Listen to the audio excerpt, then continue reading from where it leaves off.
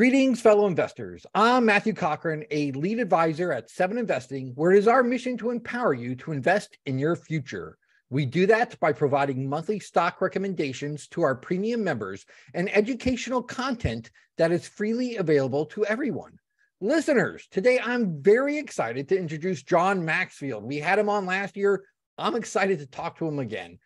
He is a longtime writer in the banking space, and he's currently the executive director of the Wilmers Integrity Prize, named after Robert Wilmers, the longtime CEO of MMT Bank.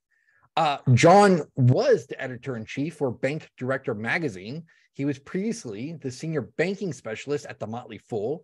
He still regularly writes for Bank Director magazine and bankdirector.com. His work has been syndicated widely to national publications, including USA Today, Time, Business Insider. He's been a guest on CNBC.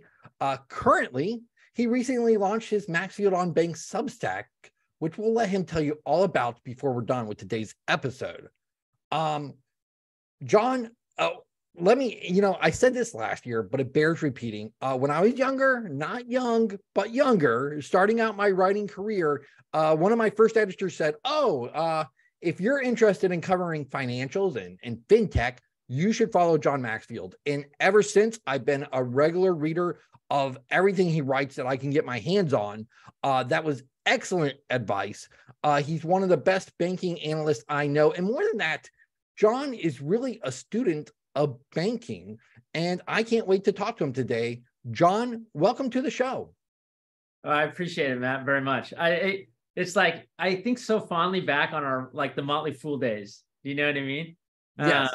And it's like, we've all kind of gone out. We still all kind of have this, this kind of community and network. And it's like, it's so fun to be doing all this stuff together. It's great. I totally agree with you. The friendships I made there were some truly spectacular people and spectacular writers that I still follow. It's a great fraternity, for lack of a better word. For sure. John, we had you on last year, as I already mentioned, and I want to have you on more, but the problem with banking, John, it's just so boring. Nothing ever happens in the banking industry. It's like, what could we possibly talk about when we talk about banking? It's true. There's and particularly right now, it's particularly quiet in the banking scene. So I don't even know whispers. You have to really look past the front page to really get to some stories. So obviously I kid. There is a lot going on in banking. John, I think you have to be living under a rock to not know the headlines. Just within the last month, Silicon Valley Bank was shut down by regulators. The FDIC took control. Shortly after that, Signature Bank was the next casualty. I think that was the third biggest bank failure in U.S. history. John, why don't you tell us? I think we know the common narrative, and maybe that's all there is to it. But what exactly happened with Silicon Valley Bank and Signature Bank? What's the real story there? All right, so let me start with this. When you think about the banking industry as a system, what we're going through right now kind of illustrates a really important point about it. And that is that the banking industry it kind of exists in an unstable equilibrium, or kind of goes in and out of an unstable equilibrium. And what I mean by that is that, see, if you're in a stable equilibrium, when you go out of equilibrium, you go out of it in a linear way. So it's like dominoes. You click the dominoes, and then the force is relatively similar, although as they click all the way down, right? In an unstable equilibrium, so this is like a chemical compound, for example, that it has to stay within a very specific temperature range. If it gets out of that, it'll explode. When it explodes, that is not a linear process.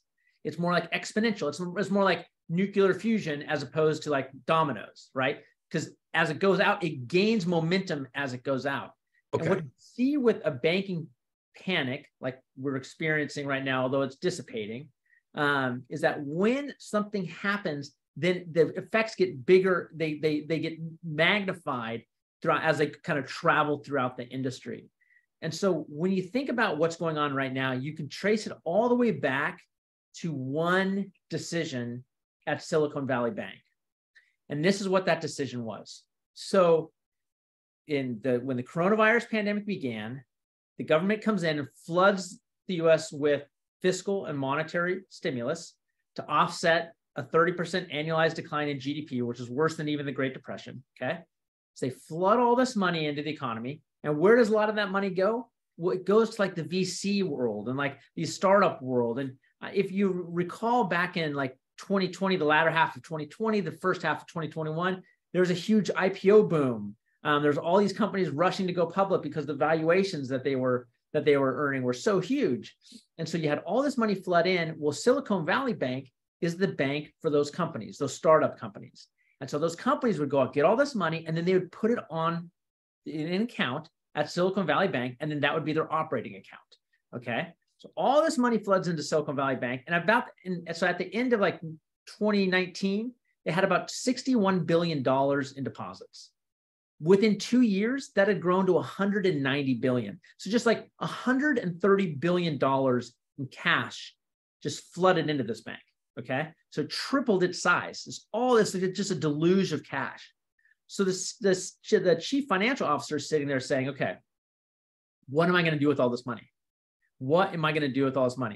And he basically had three choices. They could make or buy loans. They could buy securities, or they could leave it in cash. Well, the problem with leaving it in cash is that it costs money to service those accounts, but they would be earning no money. So they'd just be on a net loss type of situation. If they made loans, well, you cannot grow a loan portfolio that fast, right? Or you're just doing stuff and you're going to face an inordinate amount of credit risk. So that left them basically saying, all right, I guess we're going to buy some securities. And so at that point, this now comes the critical decision that was made. They say, okay, what type of securities are we going to buy? And what is the duration of those securities that we're going to buy? And what they did is there's these asset liability models that banks use to balance their balance sheet, to make sure that the duration of their assets matches the duration of their liabilities. And what those models say is that the duration of a non-interest bearing deposit, so like a checking account, right? It's almost like an indefinite duration. Like this is the longest duration liability on the balance sheet, okay? And so that means that you look for long dated assets to match that up against. So they're looking at this model and saying, oh, we have, income's $130 billion worth of this stuff, and it's all long dated. So they go out and say, well, let's go buy long dated assets. And so they go and they buy a ton. They buy, I can't remember, it's like $70 billion worth of mortgage-backed securities. You got to buy a bunch of long dated treasury securities. And that locks them in to where if the rates eventually rise, and they were basically making a huge bet that rates were not going to rise, because if rates ever rose, the value of that portfolio would decline. And that's kind of what set everything in motion.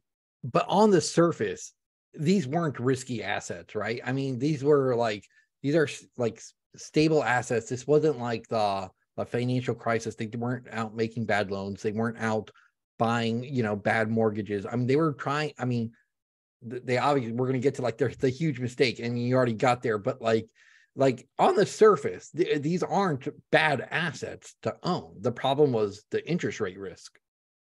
If you were to go back and just like plop yourself down into the middle of 2020, and then somebody showed you Silicon Valley's balance sheet and they say, is this risky or conservative? You'd say that is really, really conservative, really conservative. Because they bought GSC. So these are government implicitly guaranteed securities. So yeah, it looked really, really conservative. So they, obviously interest rates did rise, and is that just what caught up to them and set this whole thing off? So the mistake they made was that all these additional deposits that flooded in, these are not like normal deposits. This is it's like a windfall. It's like a windfall profits in a sense. And so they shouldn't have, the mistake they made was to treat them like normal deposits. for asset liability management. They should have just said, look, you know what? Like they should have either taken it off their balance sheet and just put it in money market funds, or just left it in. I mean, all this stuff is easy as a Monday morning quarterback. Let's be very clear, sure. right? Like they were facing a lot of pressures at the time to figure out what to do with it, because the analysts were on the conference call saying, how are you going to support your net interest income, right? And so, they're trying to figure all this stuff out, right? But in hindsight, they should have either left it in cash and just taken the hit, or maybe done some sort of off balance sheet arrangement where they put it in money market mutual funds or something like that. But they didn't. And so what they had is they were sitting on this portfolio of, I can't remember how big it eventually was. Must have been 140, $150 billion worth of long dated securities. And so when the interest rates rose, and the interest rates didn't just rise, I mean, starting at the beginning of 2022, I mean, they went up further and faster than ever before, even faster than the early 1980s when Paul Volcker went in and attacked inflation. And so that happened. I mean, that just like the value of that thing just plummeted. And then the customers watching that saying, oh my God, if you mark to market all those securities, this bank is insolvent. And so then that's when Thiel and Andreessen and these VC guys told their portfolio companies, get your money out. And then once that started, that was the run that started. That was the beginning of the end. That was the beginning of the end. Like the bank run. And it's also one of the problems. You kind of hinted at it, but like with Silicon Valley, and correct me if I'm wrong. This isn't a normal bank as far as they're not like. Most of these, like you said, like a lot of this was stimulus money that went to the VC world, and we had super low interest rates. None of this.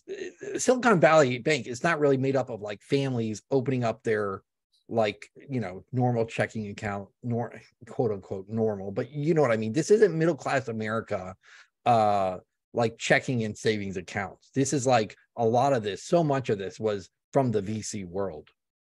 Yeah, so this is a bank that serves a very specific niche, and that is that caters to the entrepreneurs who run these companies, these startup companies, and the companies themselves. And so to give you a sense for like what that means in terms of quantitative statistics, the average account at Silicon Valley had $2.9 million in it going into 2020. And then by 2021, once all that additional money flooded in, the average account at Silicon Valley had $4.9 million in it.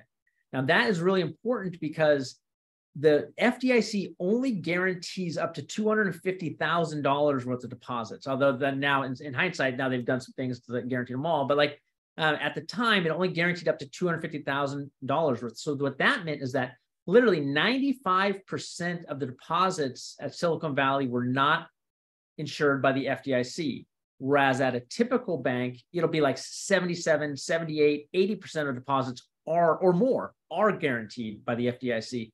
So like if, as those people watched what was going on, they said like, I mean, this is like basically like a bank run back in the day when people were literally just afraid that they're going to lose all their money. Right. And so that's why it happened so fast. I think they lost $40 billion in one day. That's just incredible.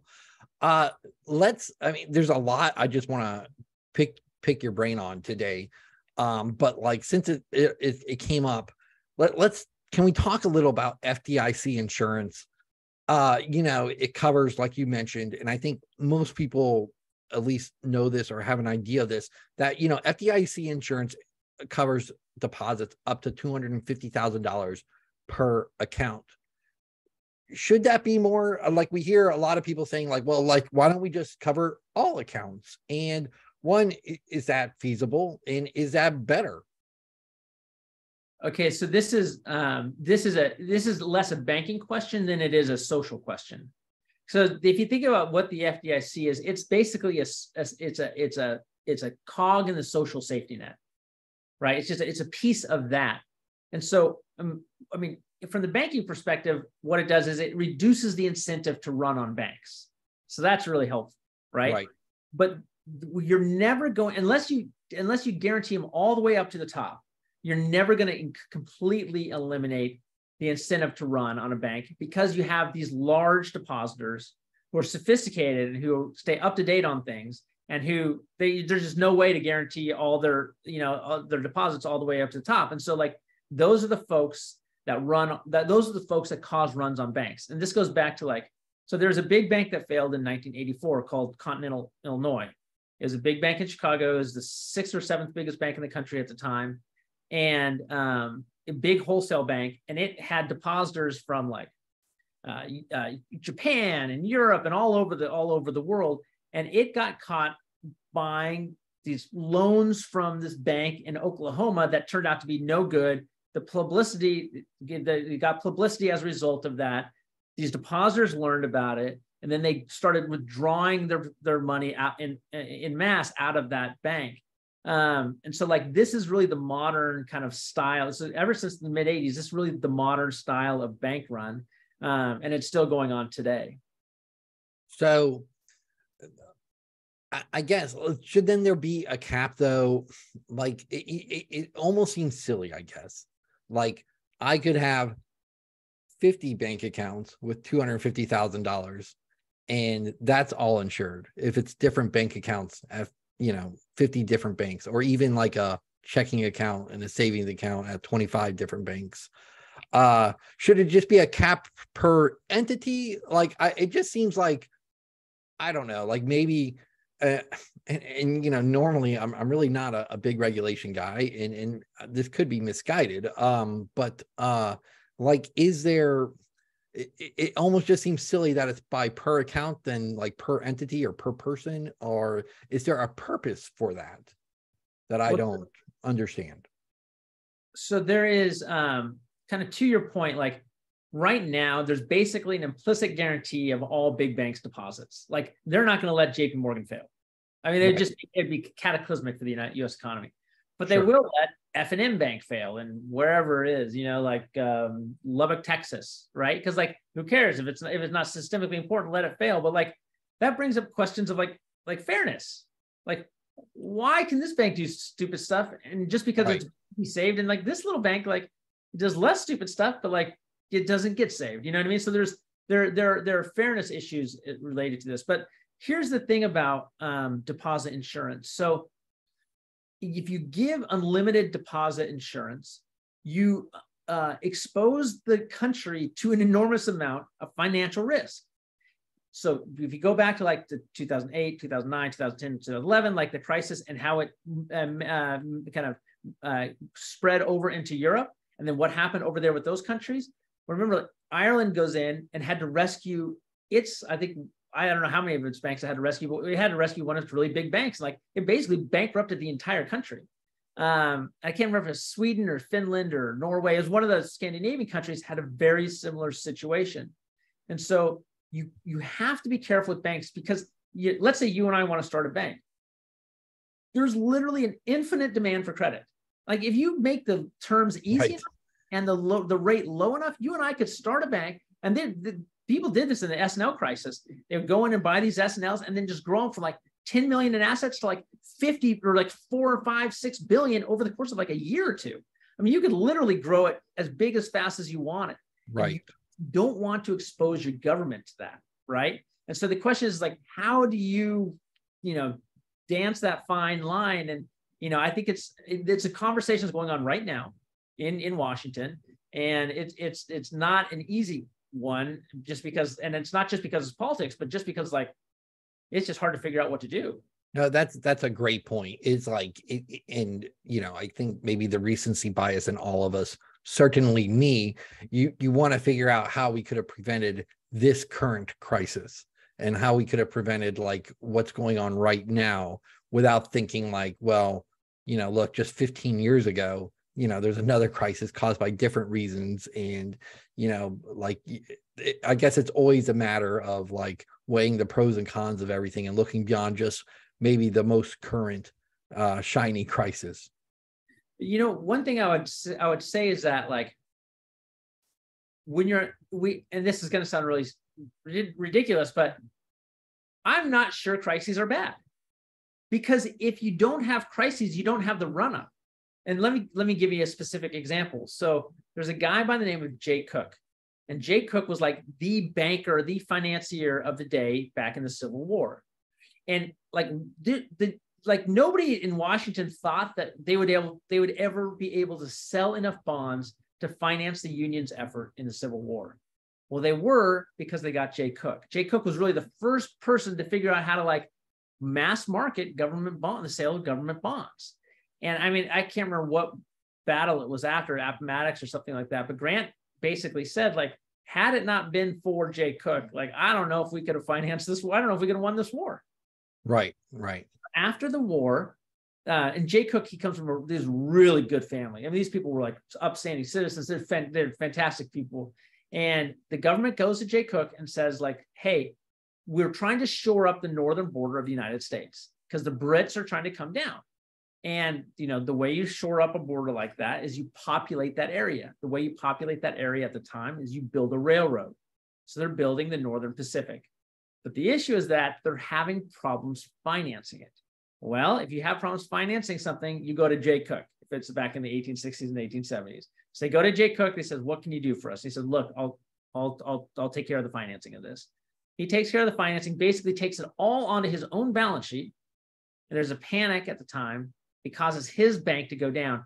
And then his bank, it was a bank in Philadelphia, and when his bank failed, because it was like, I mean, it would be like JP Morgan failing, JP Morgan Chase. I mean, it was that significant. That caused a wave of other bank failures after that. But the point is that, like, so you look at that and you say, like, yeah, like the panic of 1873 and the resulting depression afterwards was bad and nobody liked it and blah, blah, blah.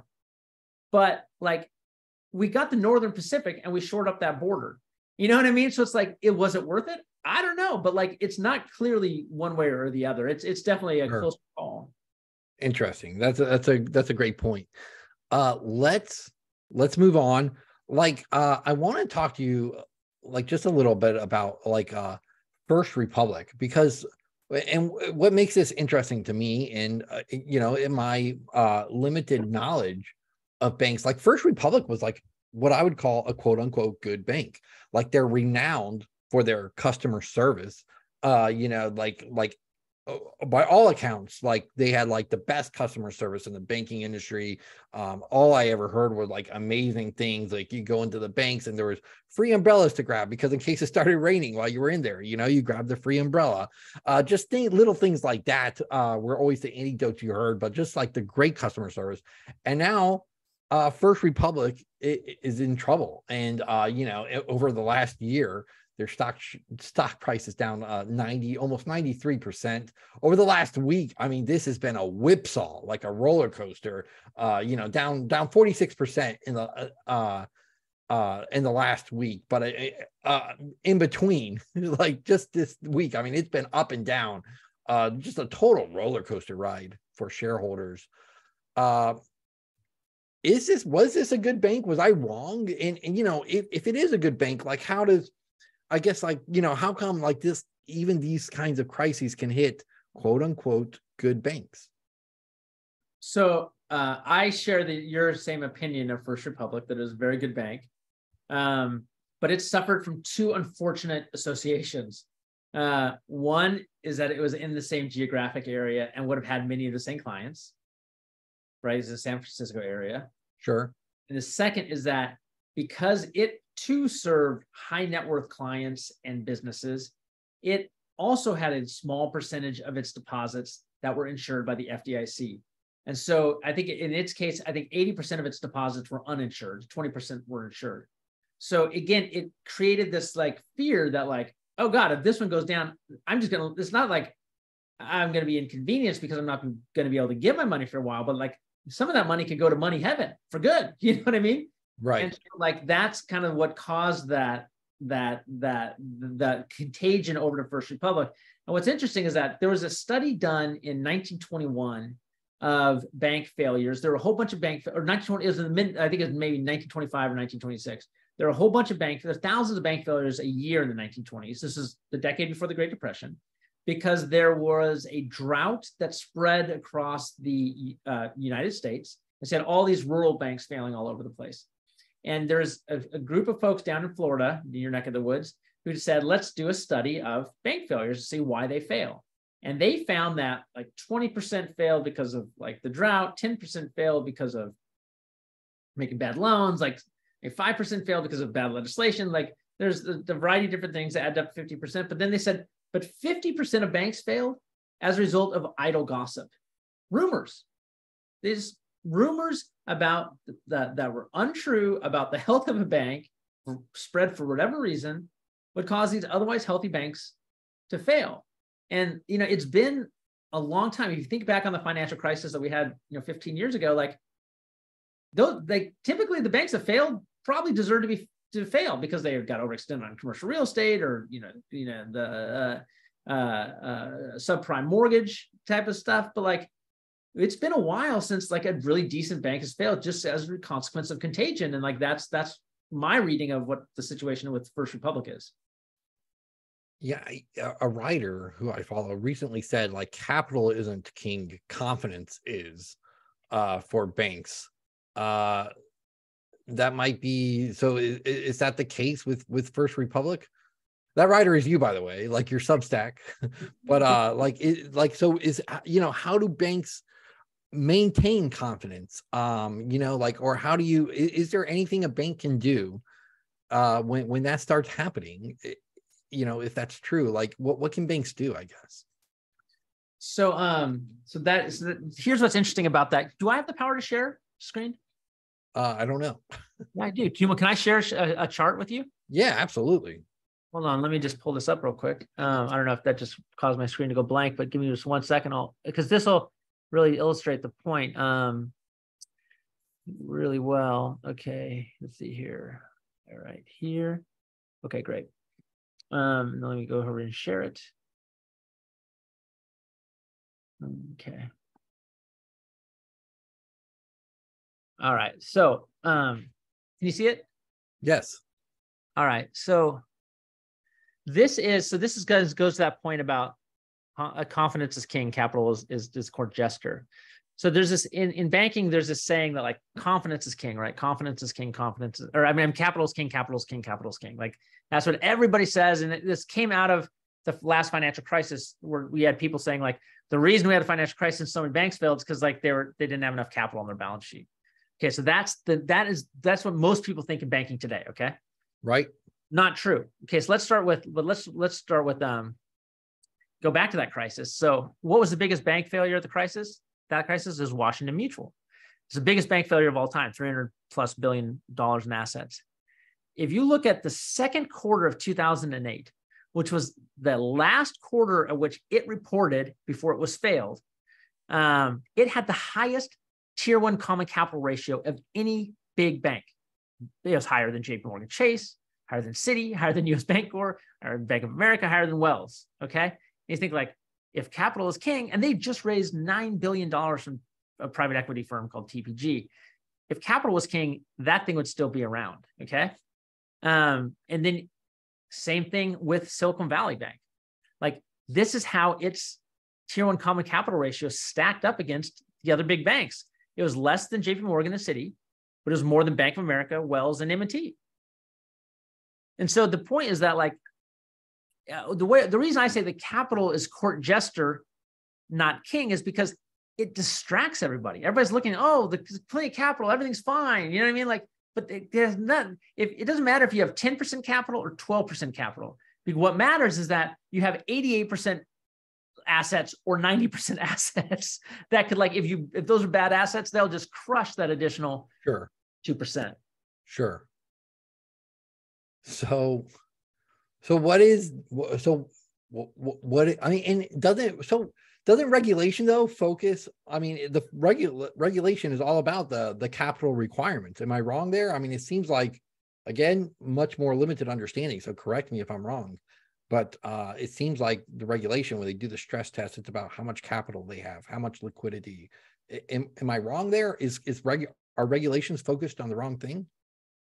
So the answer to that is both yes and no. So, like the purpose of the stress test, is to like ultimately decide, just determine if there's enough capital to survive, and liquidity to survive at some sort of like cataclysmic downturn, right? Sure. But because the stress tests are so public, they're also meant to induce confidence in the system. So it's not like these two things aren't necessarily mutually exclusive, although outside of a very small group of people who understand these nuances, right, those nuances are lost on most people. And so then they just reduce it to capital is king. You know what I mean?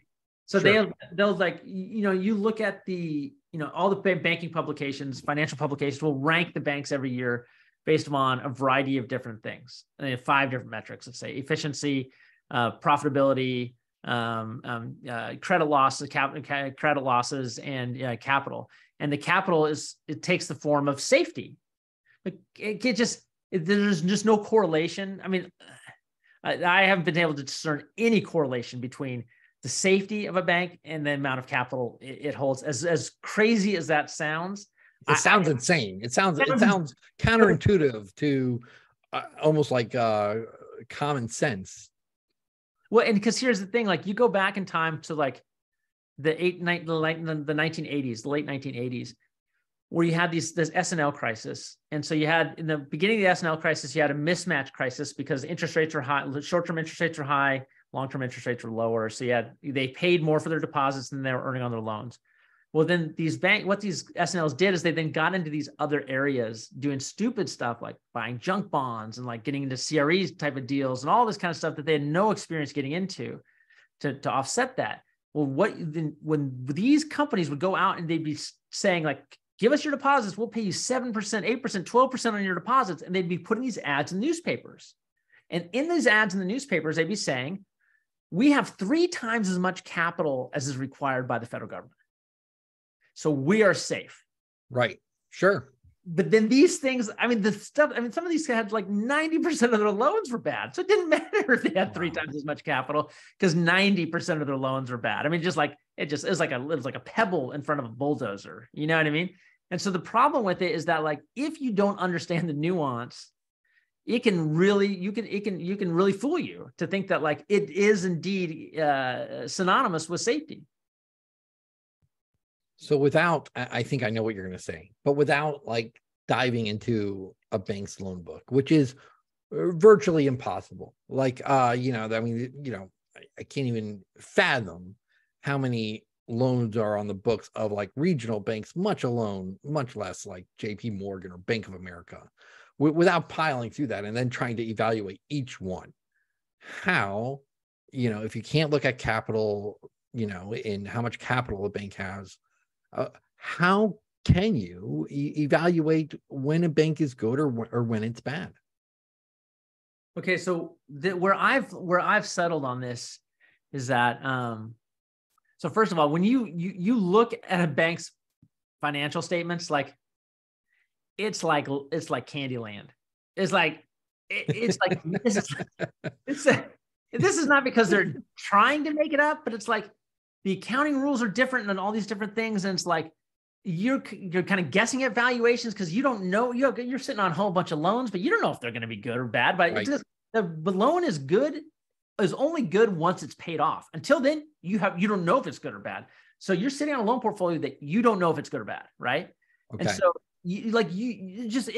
there's no way to look at these financial documents and to discern anything of much value from them at all. I hate to say it, but it's like, that's just the case. And I studied this stuff for a long time. You know what I mean? Yeah, no, absolutely. Yep. So what I have fallen is that the thing to do is, what I do is the first thing I do when I look at a bank is I look at how it performed through the last crisis. Because the cost of goods sold, those loans have now been all the way through and processed through the books. So we know how those have performed. So you look, how did it perform in the last crisis? If it made it through without losing any money, that's kind of what you're looking for, okay? And then you want to see, well, if they made it through without losing money, is there a continuity of management, right? Either the same management or, the same actual CEO, or, there's a friendly succession at the bank, right? And so that's kind of what you're looking for. But really where I have settled is this. Because you cannot rely on the numbers in their balance sheet and income statement and all this kind of stuff, you have to rely on the people that are running these things. What you see is that the people who have run the best banks, the Robert Wilmerses, the Mick Blodnicks, the Goggins out in Boston at Hingham Institution for Savings. Like these folks, the thing that they share in common is that they're all committed to their fiduciary duties, and specifically the fiduciary duty against self-dealing. And what that means is they put the interests of their organization above themselves. And that's important in banking because banking is not rocket science. Okay. Like it is not complicated. And like, it just isn't. And like, I don't care what anybody says, it's really, really simple. Okay. But if you try to overcomplicate it, or if you're looking out for yourself and not the entity, like that's where things are going to happen. If you're just like, you care about the entity, you're not trying to overcomplicate it, you can earn 12%, 14% of your equity just every single year, just every bang, bang, bang, bang, bang, bang, bang, every single year. So that's really the key. So you have to assess the individuals, try to get to know them, read what they write, see if there's any speeches that they give on YouTube, like, and then just take your mind out of stock market brain and put your brain in like normal person brain and say, does this seem like a trustworthy person? You know what I mean? Like, do they make eye contact? What's their handshake like? Like, what is the feeling you get about them as a person? And that's what I would say. That's all very good. Let's pivot again though, because there's just so many things I want to talk to you about. One of them being Credit Suisse merged with UBS. So I know this is over in Europe. I'm not sure exactly like if this is as much in your wheelhouse or not. But this is just a copy of the press release. But like there's a they the Swiss are kind of blaming the US banking crisis too. Which is why I highlighted this article. If you're watching on YouTube, if you're just listening on the podcast, I just have the headline reads, the Swiss claim the U.S. banking crisis ultimately toppled Credit Suisse, but are they right? Credit Suisse chairman said the latest developments that emanated from the banks in the U.S. hit us at the most unfavorable moment. One time, like last year, we were able to overcome the deep market uncertainty, but not this second time. SMB chairman lamented the U.S. banking crisis for accelerating a loss of confidence in Switzerland, which had repercussions for Credit Suisse's liquidity. So let's go across the pond and like what happened with Credit Suisse? Well, it got. I mean, the Swiss authorities are right. It got caught up in this kind of this melee. But where they're wrong is that like Credit Suisse like steps in the middle of everything. Like there's something bad with banking. Like it seems like since I've been an investor, you have a joke about Citibank, and you go back like 100 years for it.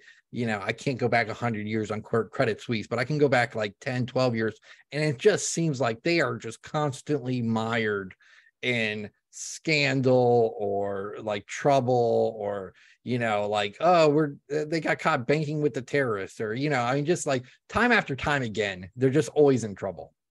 It's like the guy who's always at the college party getting drunk. You're like, oh, there's Bill.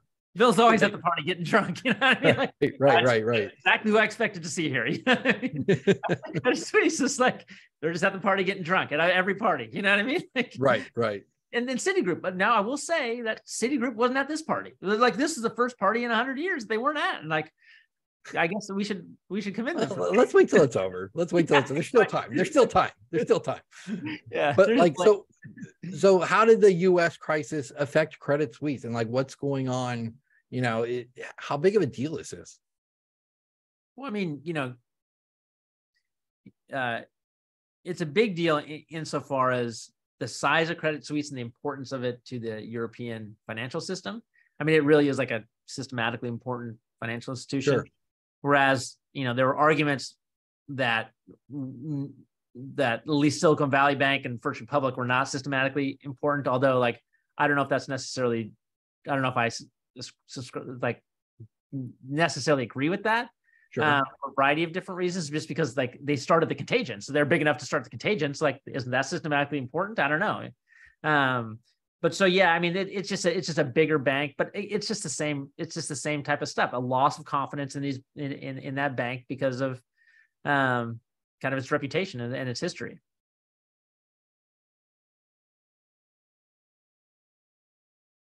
You're on mute.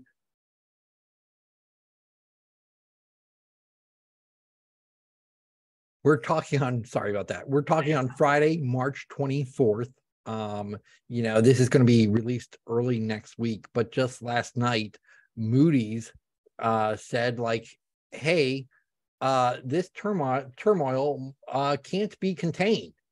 And even though like, they're like, look, the U.S. is going to broadly succeed here, quote unquote, but like a lot of this can't be contained. We're talking about contagion. Like, are we still early innings in this crisis, or is this game almost over? Like, where are we at right now, John? Like, is there a lot more bad news to come? And like, I guess like, if more dominoes do fall, like where, is there a place to look for these dominoes to fall? I mean, so let me just say a caveat. I mean, I don't know. I can't tell the future. You know what I mean? So I don't know exactly where we're at. I don't know if we're near the end or where we are in the progression. But I can just tell you that it seems like we're on the other side of it. Okay. It seems like we're on the other side of it now.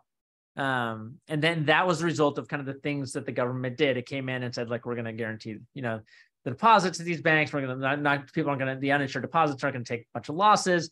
They opened up this term lending facility. So they did a variety of different things to kind of stem the tide.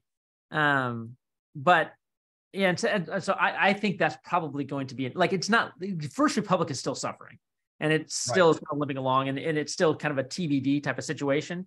And even if it survives, I think, I thought it's not going to be the First Republic that. How does it come back? Like, how do you I mean, it just seems to me like if you, I mean, you were talking about the deposits or that were withdrawn, like, on a single day or whatever it was, it's insane. Like how, I personally, like if I'm taking the trouble to withdraw my account from a bank because I don't have confidence in it, it's not like a year later, I'm going to be like, hey, you know what? Let's, I miss my old bank. Let me go back to it. Yeah. I mean, I was talking to a woman who's a CEO of a real estate company that we're friends with, and they did 25 million came in and out of their accounts on a weekly basis, just because of the deals that they were doing. And this was when it was going down. And I think so this would have been a week, was 2 weeks ago or a week ago? Guys, at the time, I'm in a time warp now. This would have been a week ago when First Republic was really going down, and I think they'd lost $70 billion in one day in deposits. And she got in the queue to get her money, that company's money out there in the wire queue. And I said, well, like, if the government comes in and like guarantees everything, are you going to stop that wire? She said, no, we're gone. And so it's just right. It's unfortunate because it was really, really, it was a damn good bank, and but it's, I can't imagine it anytime soon, certainly getting back to where anywhere close to where it was. Going back to First Republic, we talked about like one of their, like their Achilles heel, I guess, was like having all these high value accounts that weren't insured. Was that their mistake? Was there like bank, like, it kind of targeted these accounts? Was that like their fundamental flaw? Like going back, was their strategy just flawed because it left them vulnerable to this kind of bank run?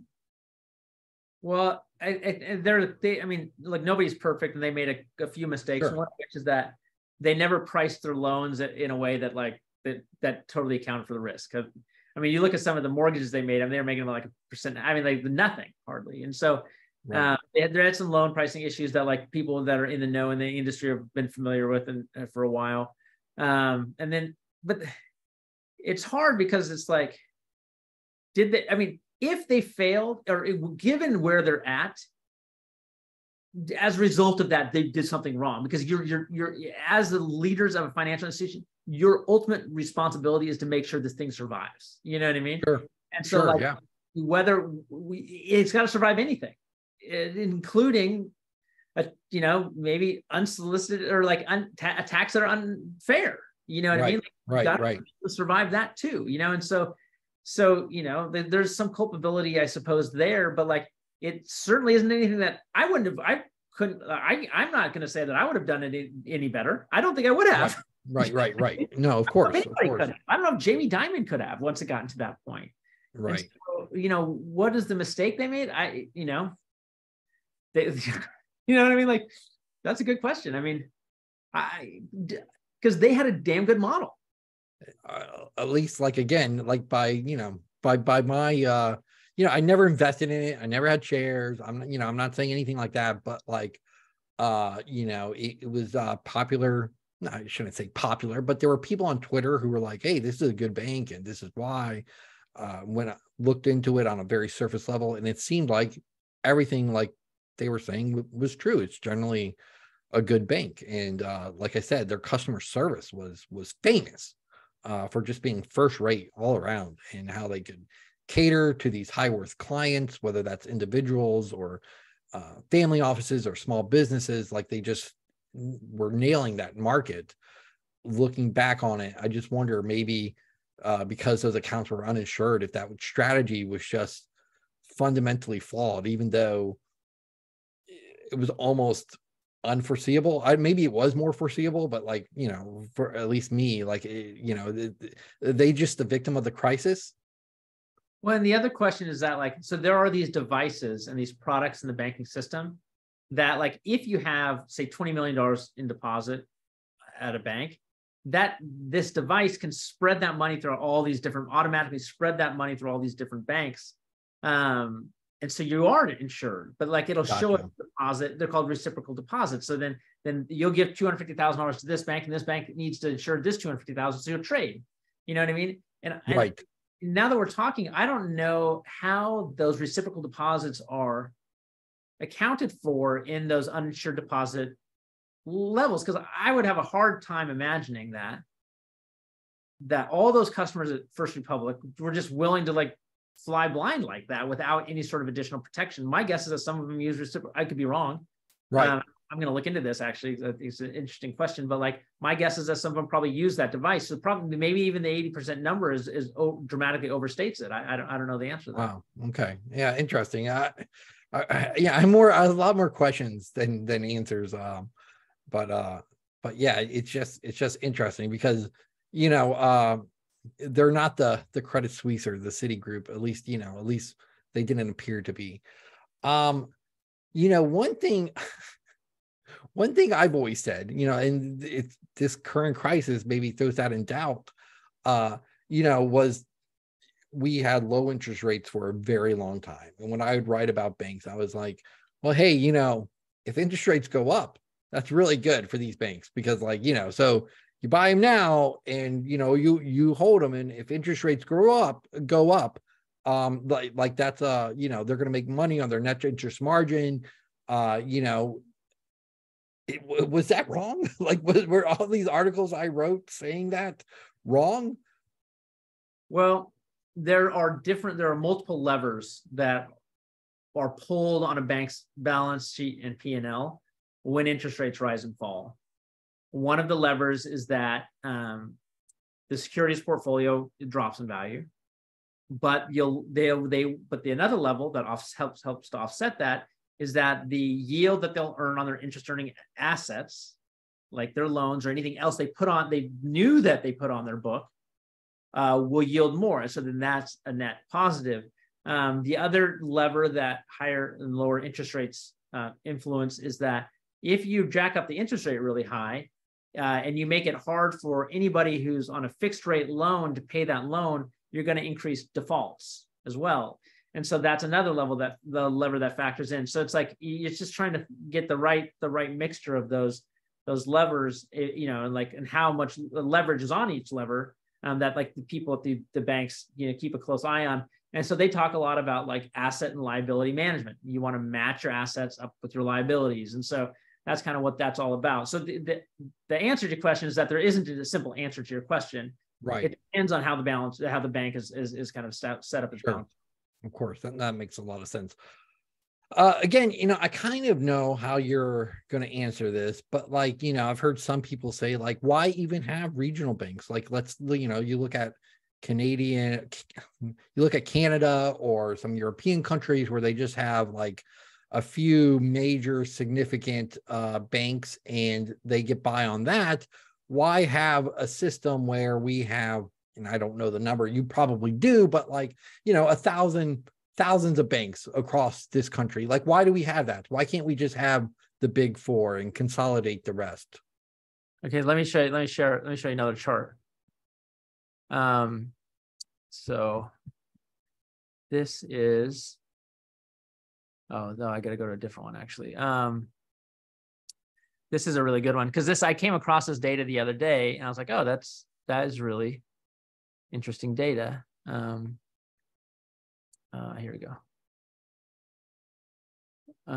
Just so you know, I put parachutes on banks, Matt.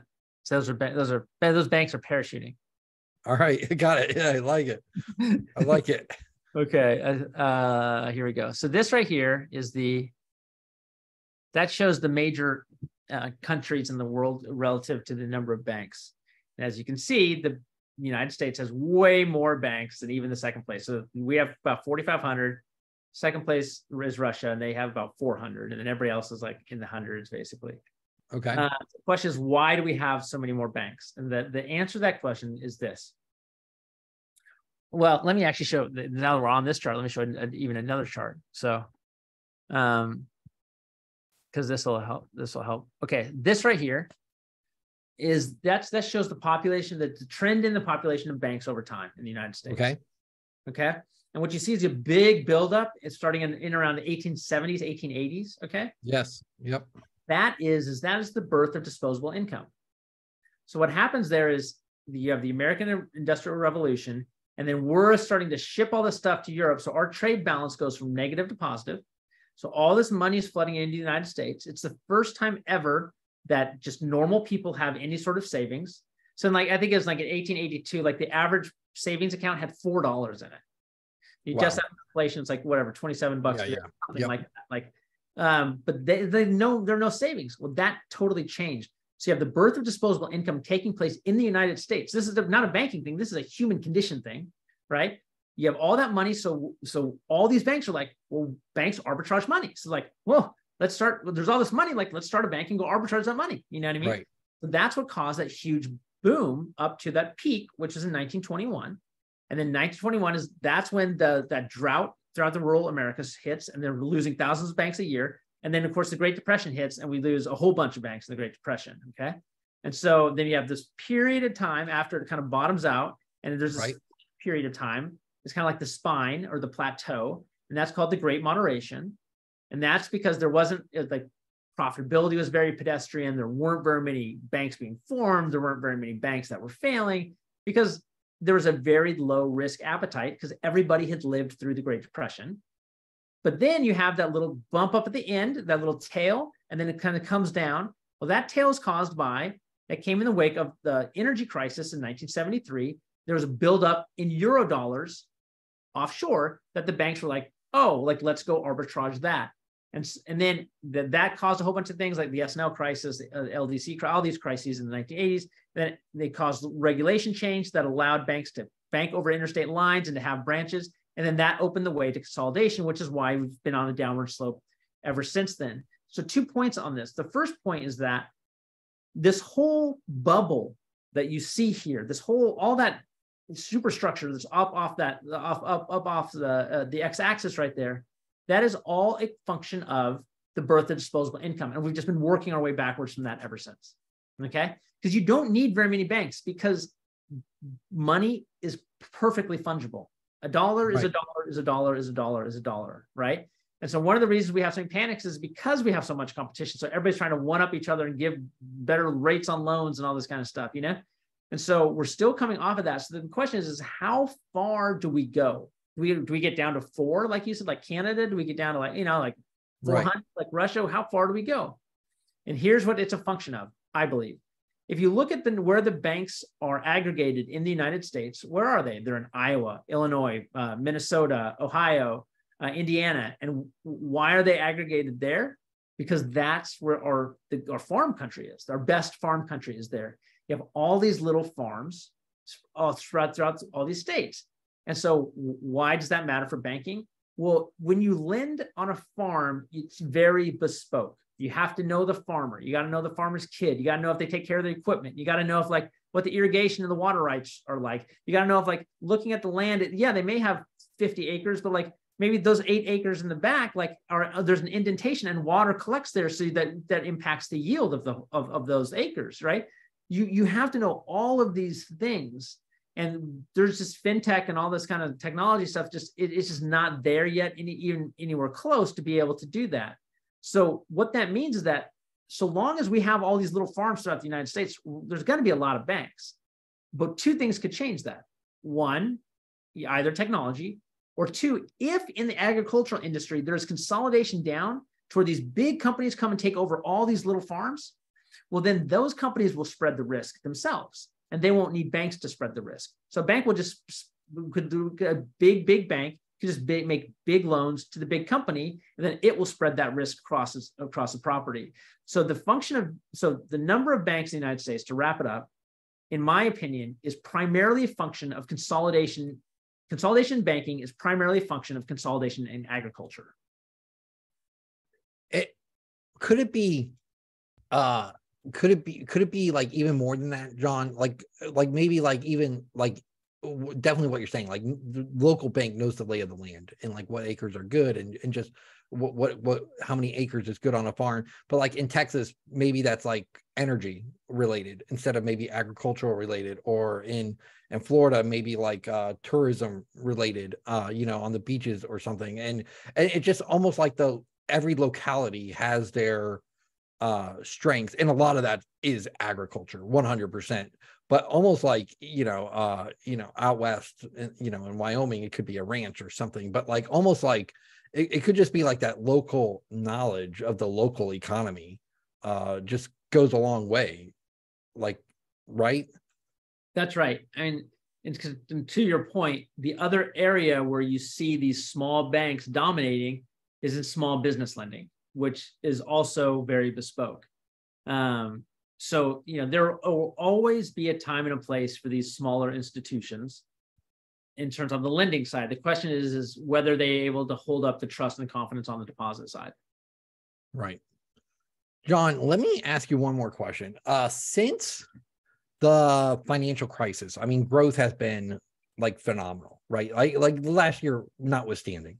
And I feel like a lot of investors, especially retail investors, worship at the altar of growth. And I don't even especially newer investors, and I don't fault them at all, because like it has been phenomenal. And I'm not saying that's not a factor still. Like I still think growth is like one of the key things when I look at companies. Like that's something I'm looking at. And yet with financial institutions, like it, it's different, right? And we've kind of already hinted at this, but it's almost like fast growth is almost like a red flag. I've heard you say, I'm gonna mangle this quote. So like when I please correct me, but like every other company manages scarcity but banks manage abundance.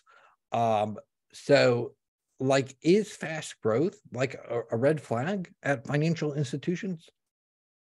The easy answer to the question is yes. It's a major red flag at a financial institution. And that comes down, here's the best way that I've come to think about it. Running a typical business is like being on the planet Earth, and that where the struggle is to get off the ground, to jump up off the ground against gravity. That's what the struggle is. A bank is completely opposite. It is like being on the moon, and where the struggle is to stay on the ground, And so this is all reduces to demand dynamics, okay? You run a shoe store, you drop the price of shoes to $1 a pair. You're gonna sell a lot of shoes, but you're not gonna sell an infinite number of shoes, because like you and me only have so much room for shoes. I would buy 8 shoes, whatever it is. I mean, right, 10, right. I'm not gonna buy 10,000, right? Well, you drop the price of a loan far enough, and you drop the price and the terms, and you make them you ease them up enough. I mean, like you're talking like you could literally that demand curve will just shoot straight up. There's an infinite amount you can walk through a mathematical proof to show that it would be rational for you to be like, I would like, if I came to you and say, oh, Matt, like I'll make a loan to you for 1% interest and non-recourse, and you don't have to pay. You can keep rolling it over at your will. And the rational thing for you to do in that situation is, and I say, how much do you want? The rational thing for you to say is, you know what, John, I'll go ahead and take an infinite number of dollars. You know what I mean? Right. And so it's like, that is why it's you. So you can grow as fast as you want because the demand is there. But then what happens is you go out and you make bad loans. And then because of the leverage in banking, it doesn't take much. And then you completely fail. Gotcha. That makes a lot of sense.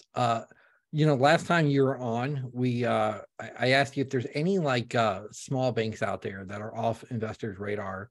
We talked a little about Triumph Financial. Let me ask you again, are there any, what's a gem? What's one of these banks out there that, there's 4,500 in the US, obviously not all publicly traded. What's another bank that you think might be well run that investors could look at for more research or, for more diligence? Well, let me say that. So I assess banks not only on the performance, but also on the people who run them. Hingham Institution for Savings, HIFS, is one of my favorites. I just like Massachusetts, right? And out in a little suburb of Boston, out in south of Boston. I just have so much faith and trust in Patrick Goggin and his father, Bob Goggin. They've run banks for 3 generations. I find them just impeccably honest, and level-headed people, and very, very, very, very intelligent. I think they're excellent bankers. So that's one. Aaron Graft, we talked about last time at Triumph Financial. I think the world of Aaron Graft. He is an exceptional individual. The way he thinks, how he makes decisions, the courage with which he applies to a job and how he does things. Let me give you an example. When the market was really coming down hard on technology companies, and his is kind of a technology company in the banking space, they decided that they wanted to do their quarterly earnings calls on Zoom. And the first one they did was literally right when all those stocks were tanking. And so, and I know, because we've been through this whole thing, learning how to use Zoom and on videos, and there's hiccups. And the first time you do it, it's not going to look great. There's nothing you can do about that, But they went ahead and did it, even though they did it that quarter. And it's just it was the right thing to do because it allows somebody like me to assess the individuals that run this thing, because I can see them. You know what I mean? It's the right thing to do. But it was a hard time to do it, but he went ahead and did it. And so I have a ton of respect for Aaron Graft and how he does that. A guy named Brent Beardall up at a bank in Washington. It's called Washington Federal. Just exceptional performance. Brent was actually just randomly in a close friend of mine, but it's an exceptional bank. I get to know the really good banks, I don't kind of play with the other ones. And it's an exceptional bank. And Brent he's just a wonderful leader, just incredible guy. Everybody loves Brent. He's the type of guy that you want to work for. And that shows through in the performance of the institution. And then the last one I would say is, there's some private ones I like a lot, but the investors can't invest in them. But right. MMT Bank, Renee Jones stepped into that position, and after Bob Wilmers died at the end of 2017, and Bob Wilmers was a legend among legends in the banking industry. If you rank every publicly traded bank by total all-time shareholder return, he ranked first. He was just a legend. And so the question was Renee going to be able to fill those shoes? And I've always thought very highly of Renee, but it was almost an impossible thing to ask anybody to fill those shoes. But Renee has not only done that. It's the way he has managed this interest rate environment is just absolutely masterful. They just sat with 40 some billion dollars in cash on their balance sheet. And all these analysts and all these investors are telling them, invest that money. And Renee just said, we are not investing that in these securities because we will get destroyed when interest rates go up. And look what just happened. Wow. All the big banks in the United States, and it was the one, it just blew everybody away. Nobody was even close. And so if that hasn't proved that Renee Jones is the real deal, and really is kind of one of the leaders now of kind of this generation of bankers, sure, then I don't know what would prove it. So that's the last one. That ticker is MTB. Oh, that's great. That's a great call. John, thank you so much for joining us today. If listeners or viewers are interested in more in following you and reading your work, where can they find you? So the 2 places, Twitter, Maxfield on banks. And then I just started, you mentioned this earlier, I started a Substack, and I've done an enormous amount of research over the past 15 months, and I'm going to start rolling it out on this Substack. So if you are an investor in banks, you think banking is interesting, or you're a banker and you want to kind of really be a part of the conversation about what's going on the cutting edge in terms of like how these things are run and the performance and all that kind of stuff. This is my Substack, Maxfield on Banks at substack.com is one that you're going to want to follow.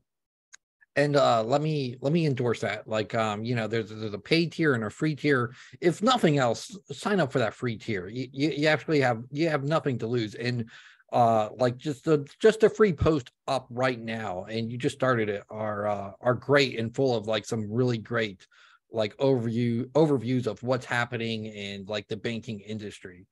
John, thank you so much for joining us today. My pleasure, Matt. It's always fun. I'm Matthew Cochrane, a lead advisor at 7 Investing, where it is our mission to empower you to invest in your future. Have a great day, everyone.